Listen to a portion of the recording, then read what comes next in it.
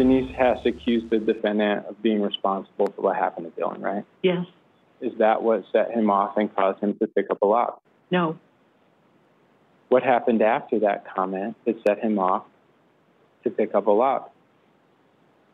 After he made the comment about her dying of cancer, of whatever it was, and that is what drove me to scream out the window at him after I unbuckled my seatbelt and flew across the seat. And that is when I saw the whites of his eyes, not before. What comment was it in, what comment was it in relation to that set him off specifically? Eater, I believe, is the comment that he responded to. Before that, no log? No. And before that, no whites of the eyes? No. But that set him off? Oh, yes. That was the testimony of the mother of Dylan Redwine, the victim in the case that we're covering out of Durango, Colorado. Mark Redwine, the father accused of the murder. Let's take a listen now to some testimony from Dylan's brother. Had you talked to Dylan about his relationship with his father at this juncture? Yes. Had you talked to Dylan about whether he wanted to go see his father? Yes. Had you talked to Dylan about whether he wanted to talk to his father? Yes. What was your understanding of communication based on those conversations with Dylan, the communication between Dylan and the defendant? He did not want to communicate. And was there discussions in your house that you heard with regard to whether he was communicating enough with the defendant? Sorry, can you ask the question again? Yes. Do you ever hear your mother tell him that he should call his father, for example? Yes.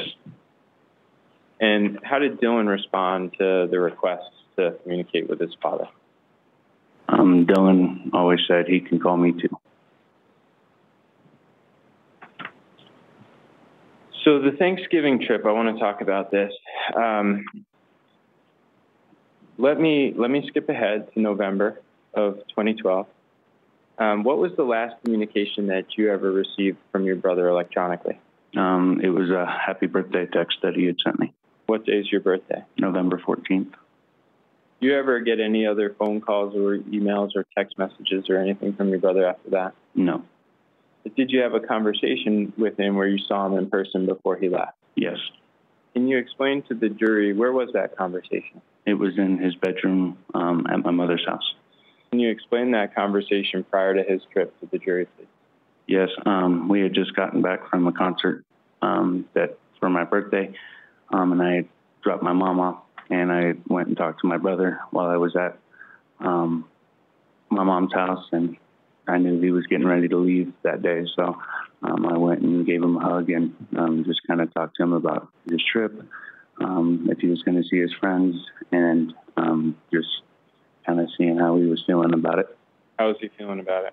He was pretty anxious. He didn't really want to go, and so I kind of, joked with him a little bit about, him leaving. How did you joke with him? I knew he wasn't very enthused to go, so I just made the comment, don't have too much fun. And he kind of, rolled his eyes at me. Were you teasing him basically about going? Yes. What about whether his bag was packed or not? Did you note something about that as you had the conversation? I don't recall. Was he prepared to go? Yes. Did you talk to him about whether he was eager to see his friend? Yes. Was he? Yes. Did you talk to him about whether he wanted to see his father or not? Briefly, he kind of just indicated to me that he wasn't, that's the part of the trip he wasn't excited for. And then I want to ask you a separate question. In having that interaction with him in his room, did you see any injuries on him, any lip sores or any cuts or anything like that before he left? No. Mr. Redwine, how did you hear that your brother was missing? My mother called me while I was at work and said that Dylan is missing. We can't find him.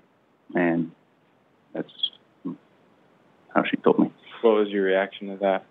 At first, I didn't really believe her. It kind of had to sink in for a few minutes.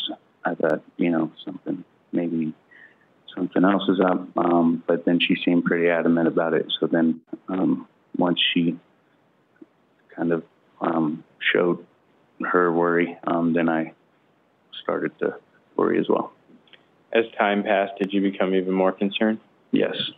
Did you try to communicate with him? Yes. How did you do that? I sent him several text messages and called him countless times on the drive down.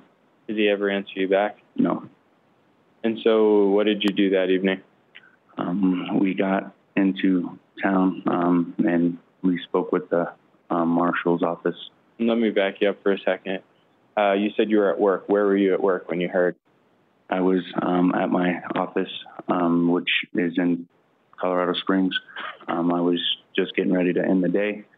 So my mom called me about 4 o'clock, and I usually leave by 4:30. So she called me. I asked my boss if I could take the next few days off due to my brother. So I left work and just packed an overnight bag. My mom was there waiting for me. So I got my overnight bag, and we just left straight from my apartment down to Durango.